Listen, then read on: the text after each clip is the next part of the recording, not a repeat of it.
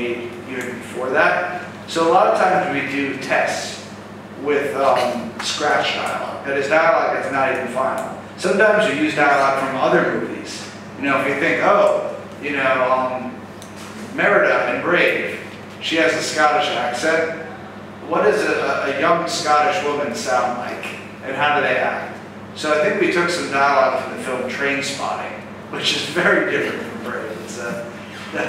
Anyway, we took some dialogue from that, and we animated Merida with that dialogue before we even had the final actress. In fact, the original actress for Merida was Reese Witherspoon, and ultimately she didn't work out, both for artistic reasons and for schedule reasons. So we actually then moved on to Kate McDonald, I think her name is, but we chose a second actress.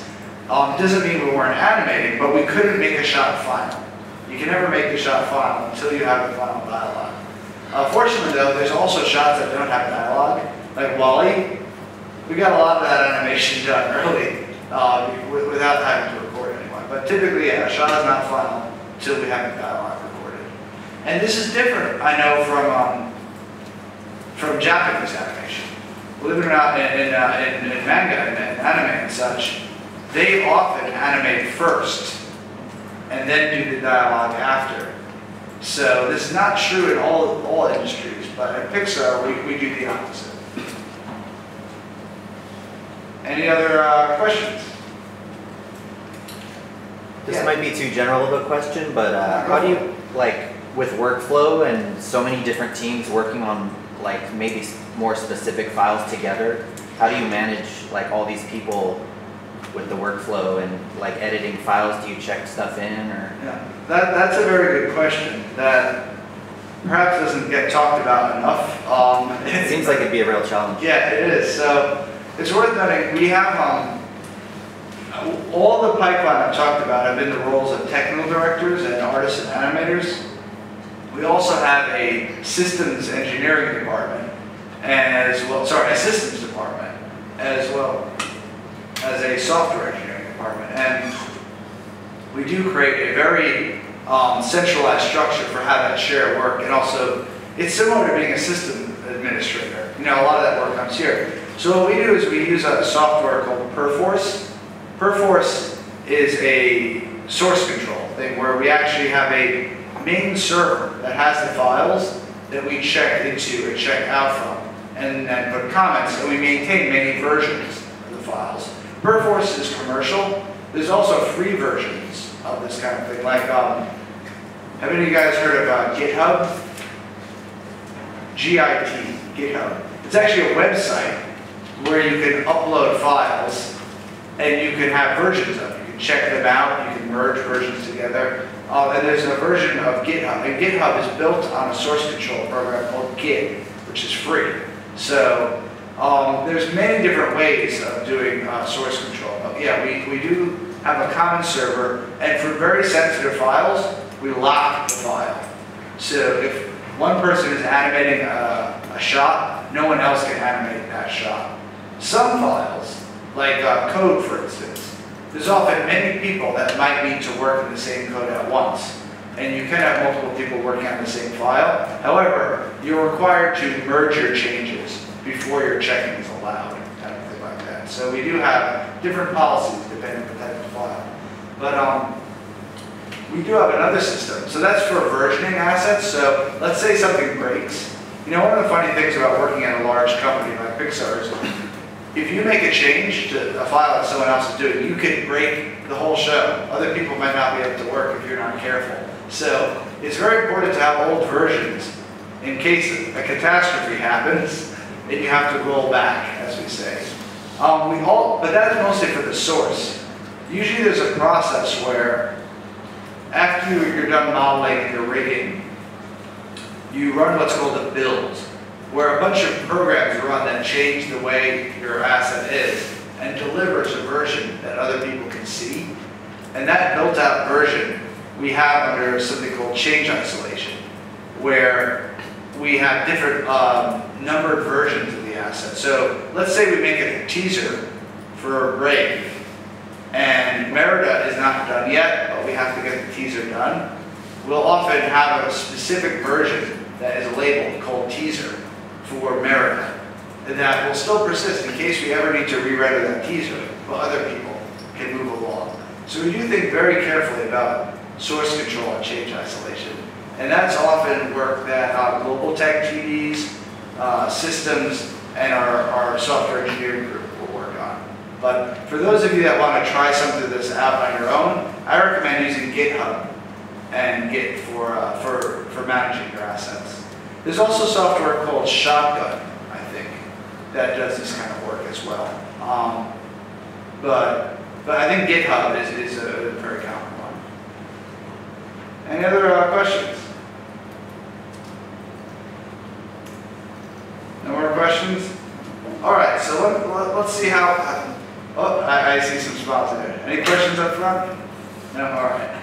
So ultimately, all right. So we got about. What I want to do is take a lunch break at noon. So we have an hour about before then. So I'm going to get into rendering. I'm going to introduce RenderMan. How about that? So I'm going to introduce the software that we're going to talk about in the afternoon, but I won't get into the details.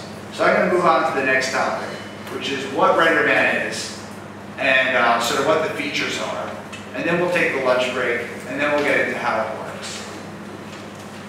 All right, so note the slides have changed. I have many different presentations that are made and put together, so we're in the RenderMan slides right now. So, first question to answer. What is RenderMan? So, it's a,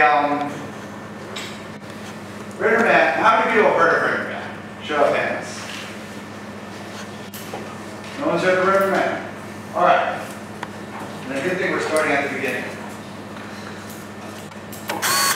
So RenderMan is, a lot of people talk about it as a renderer, but it's actually a sort of standard to which renderers adhere to. So perhaps let me back up.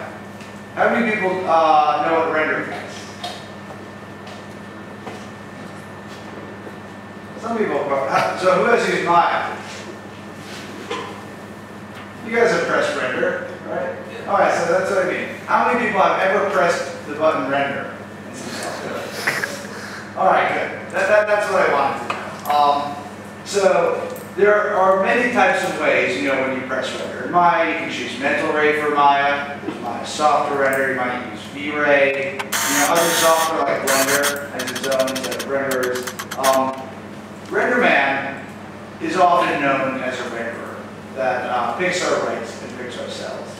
However, it's a little bit more than that. It's actually a standard to which a renderer can adhere to. In fact, it splits into two different areas. One is like a scene description language called RIB. RIB is kind of like a Maya ASCII, but it's just a file format. The other one is RenderMan shading language, which is a language that describes shaders, which is essentially materials. So in theory, RenderMan is not actually a renderer, it's a standard to which a renderer can adhere to. For instance, you might say something like, PigScene is a RenderMan renderer. And that's a little bit of an odd concept.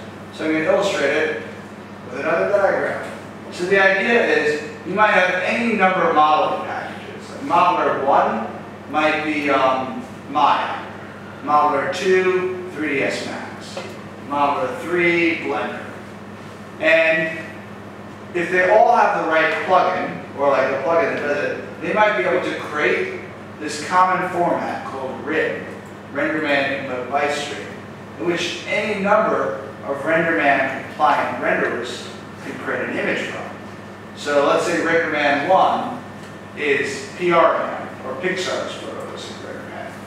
RenderMan 2 could be 3Delight.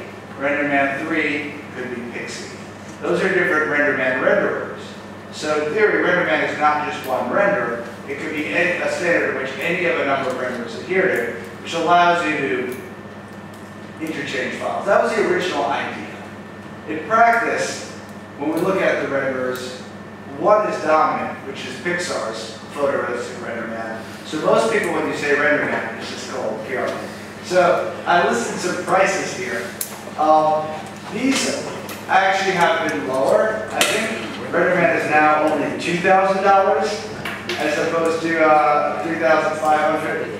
There certainly are discounts, and note this is US dollars. I actually don't know what the price in Thailand is because Pixar, like many other software companies, goes through resellers. So I'm pretty sure there's a reseller, I think it's called Alpec or something, for this region. However, Pixar Source RenderMan is the dominant one. There are other commercial RenderMan renderers. 3Delight is the most common non-Pixar RenderMan renderer, and it's worth noting, if you try 3Delight, the first license is free. So if anyone wants to try RenderMan, I recommend checking out 3Delight. Everyone can get a free license of that software. However, there's also open source implementations of the RenderMan renderer, including one called Axis, one called Pixie, which has been used in research, and one that was even implemented in Java called JRman. Don't know why you would want to do that, but someone has done that. Suffice to say that the most frequently used one is Pixar's Photo Research RenderMan, or PRMan. And here's an example of some movies that have used it. So I have some slides there, but we're going to focus on Pixar's Photo Research RenderMan. One, because I know it. It's also the dominant one. And from here on, I'm going to call it PRMan or RenderMan. Most people, when they say RenderMan, they mean this. I'm also going to talk about RenderMan Studio, which is the plugin for Maya that lets you use RenderMan. So, this is a little bit on the details of how we sell it. But again, these prices I think are a little old. I think everything that says $3,500 is now $2,000. But there's 3 different versions of the plugin or of the software we sell. The first is called RenderMan for Maya. It's kind of like MentalRay for Maya in that you select it in Maya from a drop-down menu. It says, you were rendering with MentalRay, now you're in RenderMan, and it translates all of your shaders and all of your materials into RenderMan. And then you don't really know it's there directly. RenderMan Studio is more like